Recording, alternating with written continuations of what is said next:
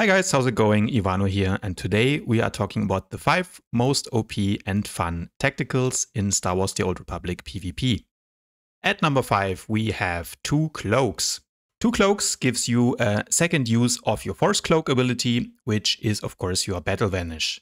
So that means that Assassins and Shadows now don't have 2 lives like they used to, but now they have 3.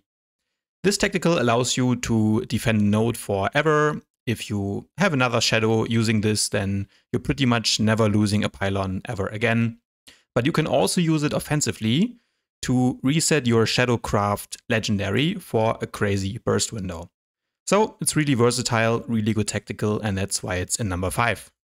At number 4 we have Superheated Fuel. Now this one is OP in PvP, but also in PvE. You can use it on PowerTech, but also on Shield Tech, which is the tank. And of course, if you're playing Republic, then you can use it for Shield Specialist, the Vanguard tank, and Plasma Tech. It gives you 15 seconds of automatic crits.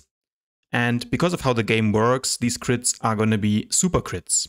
So they will hit harder as your critical rating gets converted to extra critical damage.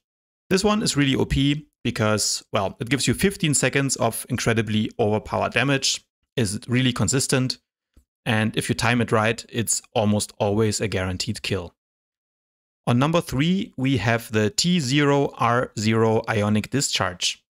This one is the best in slot for engineering snipers and saboteur gunslingers. This one gives you 50% more damage on explosive probe, which happens to be an auto crit and also your biggest hitter.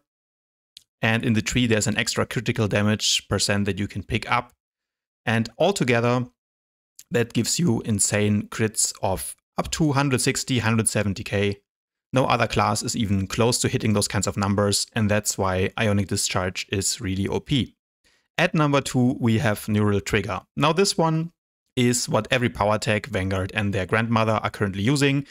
I've made a whole separate video about why it's OP, but the short version is that it gives you a 2-second hard stun on a 15-second cooldown. It is the only 30-meter stun in the game, and because you trigger it with Neural Dart, it does not require a global cooldown, so you can do damage while you're stunning your target. It is OP because what it means is that healers never get to cast when you're sitting on them. Ranged players do not get to run away from you, and you cannot outplay it either because the stun will trigger at any point during the taunt. So if you think that you can avoid it with your operative role, nope, sorry, you're just going to be stunned once the roll buff wears off. So combo this with your thermal detonator, energy burst combo, and your target cannot use it defensive and is just going to get one shot.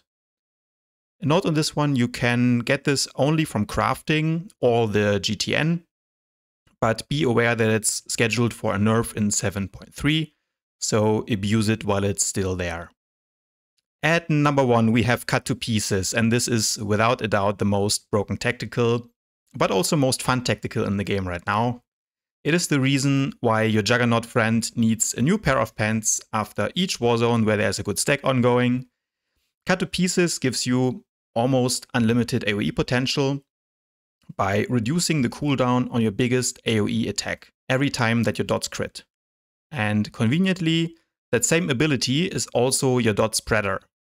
So if you get into a good AoE fight, it's pretty much a one-button mashing rotation, and the damage is absolutely nuts.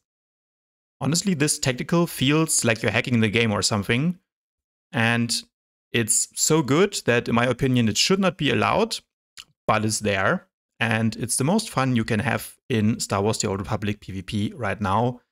So if you haven't done so already, you should definitely give this one a try. That's all I have for today, guys. If you enjoyed this short video, please remember to leave a thumbs up, subscribe to the channel, and I'll see you guys tomorrow.